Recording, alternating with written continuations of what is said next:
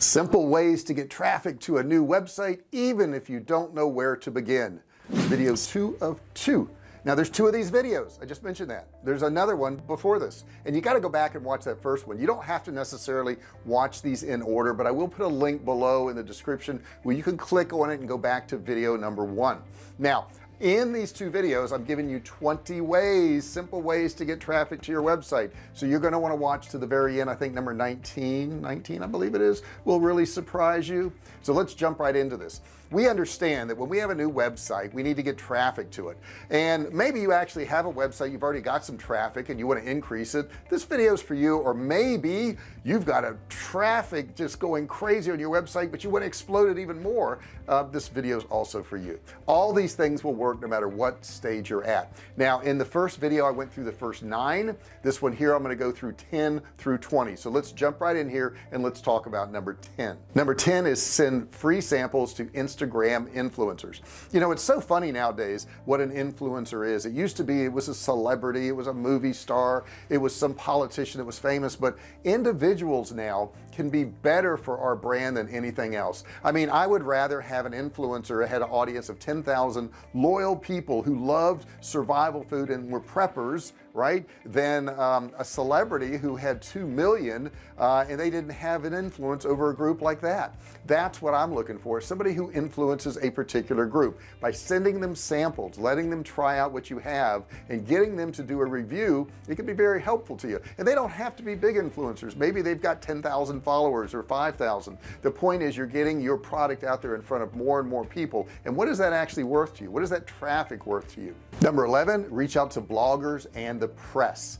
Now I have done the press before. As a matter of fact, it's pretty interesting. If you contact any newspaper or any news outlet online now, they always need good information, and I was successful in both cases. You know, I got articles written about our company, but I think a lot of people think that whatever they have is not that interesting, but it can be depending on the outlet that you contact. And you're just going to contact a bunch of them and you'll be surprised a lot of them will write about you. Same thing about bloggers, and understand they've got to come up with content all the time. Maybe it's every day. You know, it's hard for a blogger to come up with content every day if he doesn't have something to blog on, or she has something to blog on. Same thing with a newspaper. So if you just contact them, you'll see that you will get some publicity.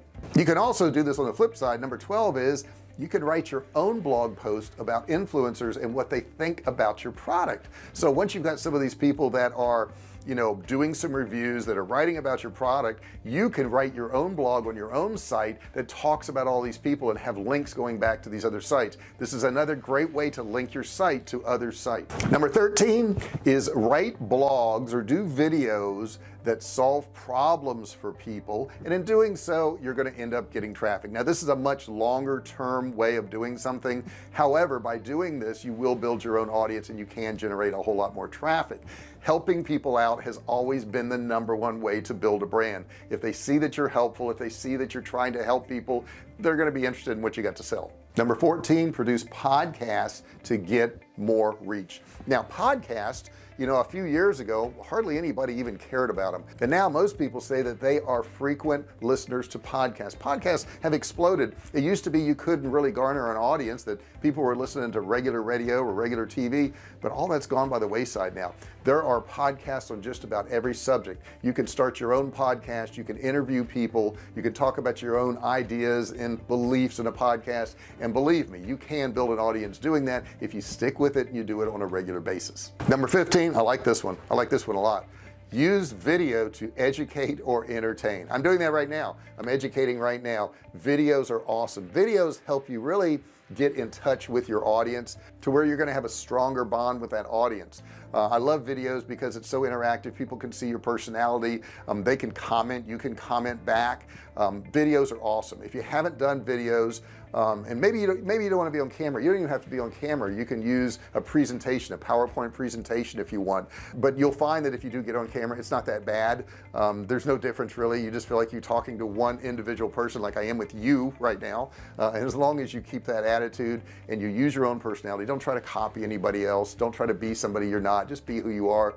Videos are awesome. Number 16 is pretty obvious, but a lot of people miss it, and that's write titles that match your content. Okay, so often people don't research titles. They don't use any tools like Google AdWords. they need to use a title, and you need to have a title that is something that people are already searching for. Too often we try to write a title and get people to search for it. That's a hard way to go about it. The easiest thing to do is find out what they're searching for, write that title, and then write the content to match that particular title. Number 17 is write irresistible meta descriptions. What's an irresistible one? Well, let's check out one right now and take a look at it. This one here is Shopify, okay, and it says how to start a clothing line, tips from Project Runway. Okay, so there's a lot of credibility there. It says, how do you start a clothing line from scratch? Former Project Runway hopeful Sarah Donofrio shares the ins and outs of launching a fashion, and it got truncated, but the point is they wrote something that is really compelling and interesting, and in doing so they're going to get traffic to the site. You need to do the same thing. You need to have these meta descriptions on all your pages. Number 18 is add internal links to and from important pages. Now, first off, what's an internal link? An internal link is something that's on your website that when they click it, it takes them to another page within your website. So I may be talking about survival food, and I may say, you know, the best thing to do is store canned meats, and canned meats is a link, and when you click on it, it goes to our canned meats that we sell. So having those links in there can really increase your traffic, and it can increase the time on the site, which is something that Google looks at before they send you more traffic. Now, of course, while you're at that, you want to work on your SEO, get your SEO right, your search engine optimization, having the right words in there. You want to make sure you have a site map, and that site map is submitted to Google so that Google can search your site. All these things are super important when you're setting up your site and you're wanting to build more and more traffic. It is very time consuming, and I know it's time consuming, but if you just work on it a little bit each day, spend 10 minutes or 30 minutes, whatever you have each day, that will build up, and your traffic will eventually build up to where you have a lot of traffic. Number 19 kind of goes with number 18, but you want to add long tail keywords in your site, and the reason you want to do that is because it's really difficult. Let's say if I was trying to optimize our survival food site for survival food, you know, that would be a very tough term to optimize for, but I can optimize for survival food long-term storage canned meats. So that's a long tail search, and we do have that optimized, and we do come up pretty high in the rankings on that too, a lot of times on the first page, because it's a longer tail search and it's more targeted. So let's look at this example on the screen now for Logitech cameras that you would put on your computer. You can see the related searches to Logitech C310, which would be a search for one of their cameras, but you can see Logitech C310 webcam software, Logitech C310 review, Logitech 310 HD webcam installation. So there's a lot of other ones on here that you could put on your site that would actually help get more and more traffic, and you can simply just type this into Google and it's going to give you these suggestions, and you can just optimize for them. And like I said in the beginning of the video, number 19, which I just went over, is pretty cool. It's pretty surprising that you can do this, and what's interesting is that these people are searching for these longer terms, but we never think to put them on our site, and we could just capture all of that traffic, which is much easier than trying to go after 2 or 3 words. These longer searches are the most surprising thing I think I've seen in SEO, how you can actually get to page 1. Imagine that, by using these long-term searches. Now we're on to the last one, which is number 20, but before I get there, don't forget to subscribe. Hit that subscribe button down there. If it's red, it's warning you. You need to turn it gray. You need to turn it gray by clicking it, and then you need to turn on all bell notifications. Ring the bell, right? Get all notifications when I go live, when I upload a video. That way you'll know about it. Don't forget to give me a thumbs up. Now let's move on to number 20, and let's close this up. Number 20, stand out with rich snippets. Rich snippets tell people more about a product, the reviews, the prices, more details on it. By putting these on your website, you can get more traffic.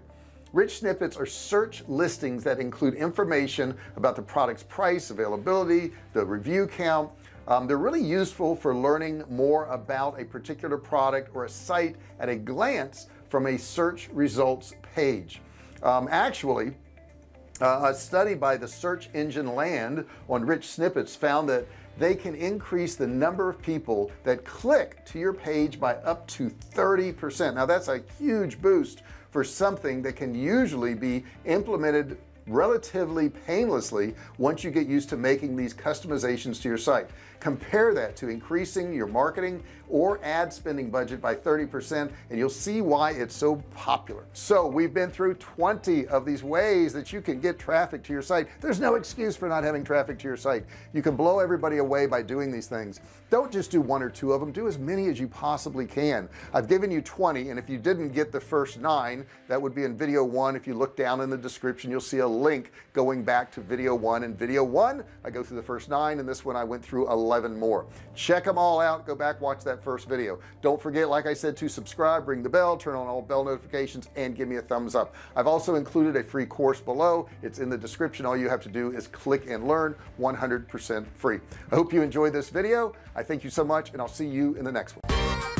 Hey, thanks for watching my video. Don't forget to subscribe to my channel and click that little bell right there so you can be notified every time I do a new video. Also, click on one of those videos there. Keep watching on my channel.